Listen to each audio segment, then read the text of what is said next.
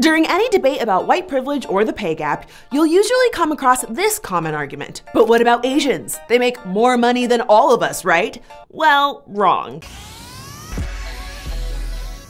From books like Crazy Rich Asians to characters like London Tipton from The Sweet Life of Zack and Cody, the archetype of the super wealthy, educated Asian American is a common one. And it didn't come out of thin air.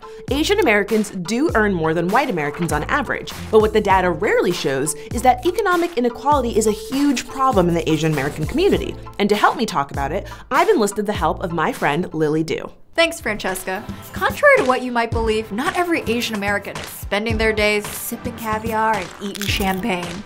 A 2014 study found that while Asian Americans generally earn more than white people, they also have a much higher rate of poverty. Plus the "what about Asians?" I guess you'll call it an argument, hides huge disparities amongst different Asian ethnic groups. Indian Americans earn twice the national average in median income, while Vietnamese, Cambodians, and Bangladeshi families are at the very bottom of the list. So this begs the question, if not all Asian Americans are making it rain and many are extremely far from it, where did this stereotype come from? Well, like most bullshit, it starts with a, what's the measurement for racism again?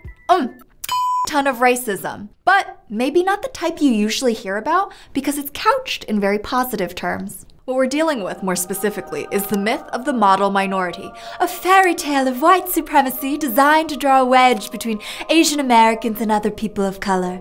Let me tell you how it works.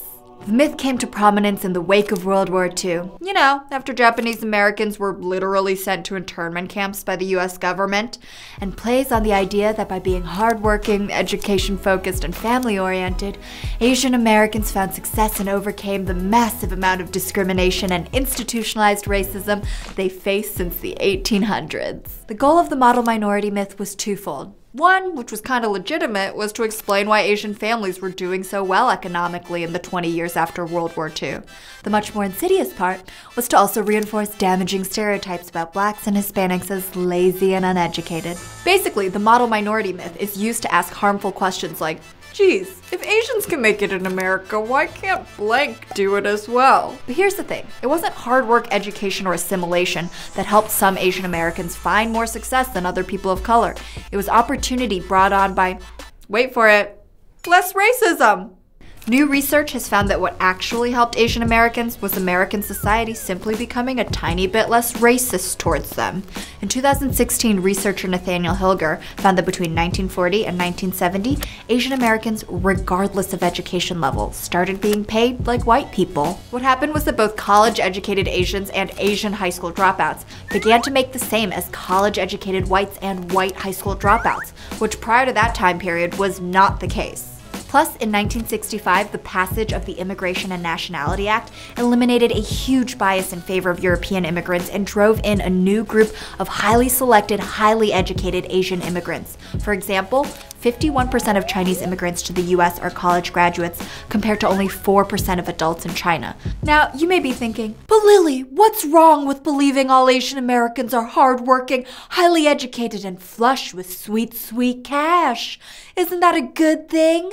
Well, no, not really. Believing all Asian Americans are rich is just as bad as believing that Dev Patel, hello, and Aziz Ansari, hello, are the same person. They're not. Well, certain stereotypes may not seem all that bad on the surface, but the rich Asian American myth actually erases the experiences of a large part of the Asian American community. It allows people to ignore the economic disparities faced by other groups like Vietnamese and Cambodians. Plus, lumping in all these different ethnicities into one broad Asian category and focusing on averages masks the wealth disparities between very different ethnic groups. Who doesn't love being erased? So with the help of the model minority myth, it becomes easy to ignore the fact that in New York City alone, more Asian Americans live below the poverty line than any other minority group at 27%, but they receive less than 1% in state funding. 'Cause all Asians are doing fine. I'm fine. I'm great. Poor Asian Americans are being seriously overlooked when it comes to things like government funding and aid for seniors, which is a double tragedy since we all know that Asian grandmas are stylish as f***. Back to you, Francesca. Look, We have to face the fact that all stereotypes are harmful, even the ones that seem good on the surface, because the rich Asian stereotype leads to a lack of visibility for the issues that poor Asian Americans face. And because they're ignored, this ridiculous cycle is allowed to continue. So no, not all Asian Americans are rich, and just because some are, doesn't mean we get to pretend like racial, gender, and economic disparities don't exist. Sorry, not sorry. Special thanks to Lily Du for helping out this week. Thanks for watching, and we'll see you next time right here on Decoded.